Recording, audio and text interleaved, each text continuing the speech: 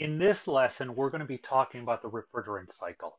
Now, the refrigerant cycle is how everything comes together and how the cooling actually works in anything that uses mechanical refrigeration. In other words, has a compressor. There's just some things we have to talk about first before we can talk about that whole process.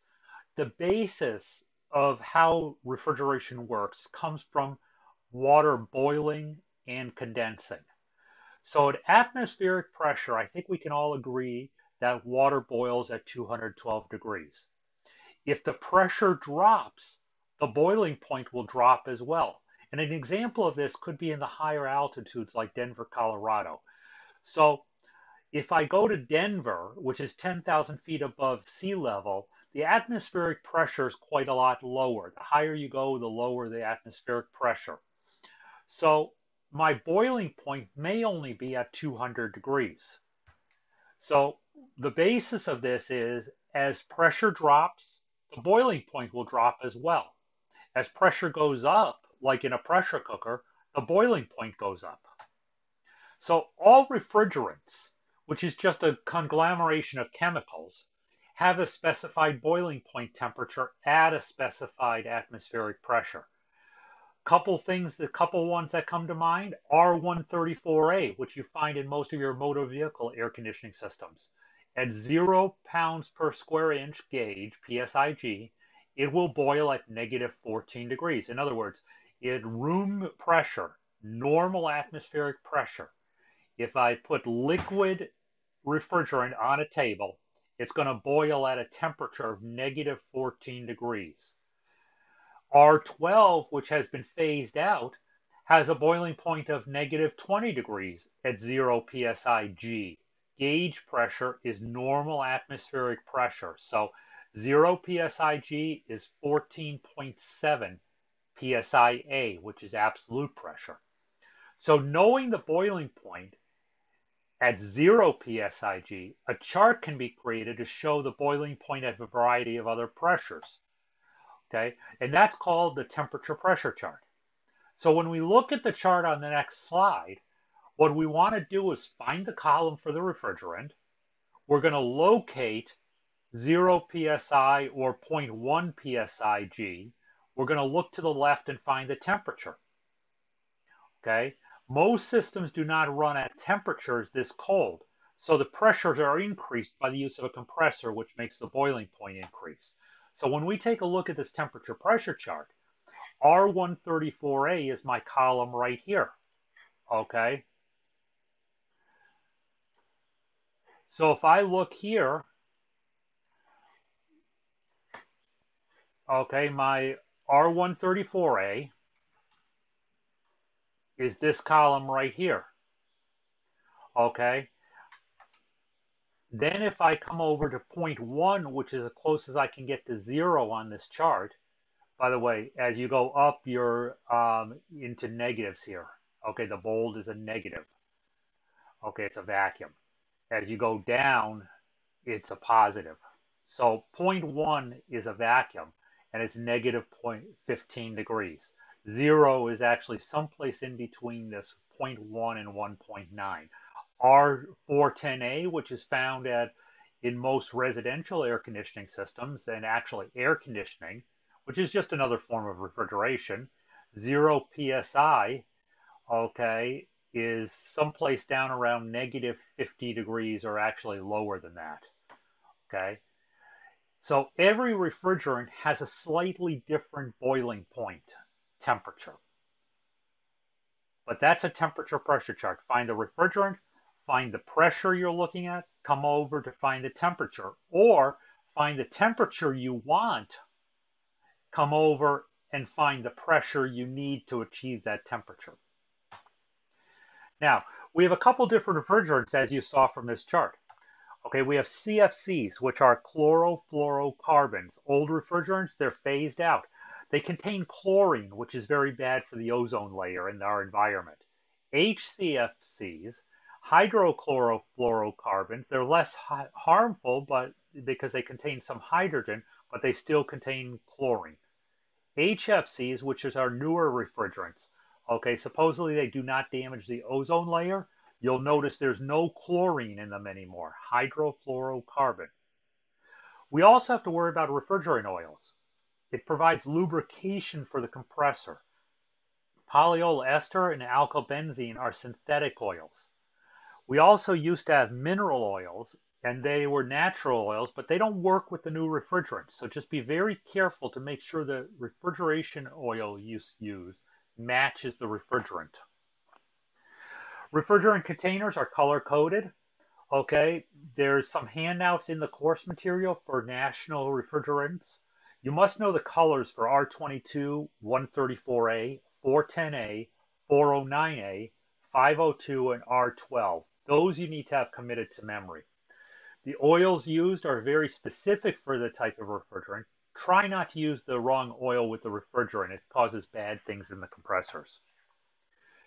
So your basic system components we have to worry about consist of a compressor, condenser, a metering device, an evaporator coil, a liquid line, a suction line, a filter dryer, and sometimes sight glasses to let you know what's going on inside the system. But we'll talk more about that.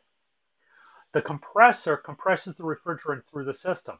Okay, it takes a low pressure vapor refrigerant and it outputs a high pressure vapor refrigerant. The compressor does not pump liquid, and that's very important to remember. Compressor is not a liquid pump. Compressors are also not meant to run in a vacuum.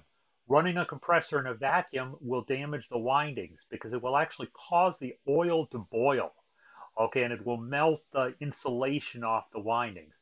Refrigerants provide the cooling for the compressor, okay. As the refrigerant flows through the compressor, it also absorbs the heat of the compressor windings, and takes that with it. The condenser is the next part, okay. It rejects the heat from the system. It condenses a high pressure vapor into a high pressure liquid refrigerant, approximately 30 degrees above the ambient temperature. And again, this is very important to remember. It condenses a high pressure vapor to a high pressure liquid, approximately 30 degrees above the ambient temperature. In other words, if my outdoor temperature is 90 degrees on a summer day, my condensing point in that is 30 degrees higher. Okay, so we're talking 90 plus 30 is 120. So my condensing temperature is 120 degrees. So if I'm thinking back to that temperature pressure chart, or if you have one handy, I'm going to take that 120 degrees, find the refrigerant, and I can cross-reference it to the pressure that I should be seeing in the condenser. The metering device is the next flow. So we go compressor, condenser, metering device. It controls the flow of refrigerant entering the evaporator. It restricts the refrigerant, which starts the boiling process. Okay? Think about a garden hose. You put your finger over the end of a garden hose. I have high pressure water in the garden hose backing up behind my finger, but I'm only allowing a little bit of that at one time to spray out onto whatever I'm trying to water. Okay. It also could be considered a resistor in the electrical current, but with refrigerant, what's going on is now I have the high pressure liquid. All of a sudden, there's a pressure change, and this starts the boiling process because I go from a high pressure, and all of a sudden I go drop pressure down to a very low pressure, and I'm going to start the boiling process because refrigerant boils at a lower pressure faster. The evaporator coil is next in the sequence. It absorbs the heat from whatever I'm trying to cool. Could be air, could be liquid, could be Slurpees at your 7-Eleven. Okay, I'm absorbing heat from the medium being cooled, and it uses that heat to cause the refrigerant to boil or evaporate into 100% low pressure vapor. So the heat that's being absorbed is actually being absorbed through that change of state. I'm changing the refrigerant from a liquid to a vapor by boiling it. Well, anything that's being boiled takes heat to boil. Okay. I also have the liquid line. It's the line that carries the high pressure liquid refrigerant from the condenser to the metering device. The suction line is the last part of our cycle. okay, it takes that low pressure vapor, in other words, 100% gas or vapor that's coming out of my evaporator, and it returns it to the compressor. So think about the full circle we just did. We started off with the compressor. It increased the pressure of my vapor refrigerant. I went to the condenser. I took that high pressure vapor, I blew air across the outside of the condenser to remove heat. The removal of that heat caused that refrigerant to change from a vapor to a liquid. I come out of the condenser with my liquid line. The liquid refrigerant goes to the metering device. The metering device drops the pressure and causes the refrigerant to want to start to boil, which happens in the evaporator as it absorbs heat from whatever I'm trying to cool. And then once boiled off, the vapor refrigerant goes back to the suction line and starts the whole cycle over. Now, we also have an additional component called a filter dryer. It's a filter that's located on the liquid line, and it removes the moisture and any debris that is in the system. The dryer material is made out of a silica gel or a molecular sieve, which both filters and absorbs moisture. The liquid line filter should be replaced anytime a system is open. Think about it. There's humidity in the air. Anytime you have to service a system that involves opening the refrigeration cycle, okay, recovering refrigerant out of it, brazing, fixing any leaks, you have to replace the filter dryer.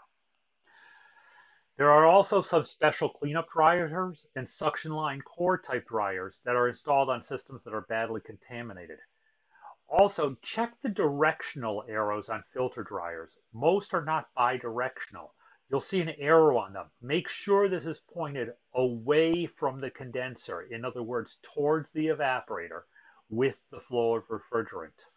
There's some different ones for heat pumps, but we're not going to talk much about them now.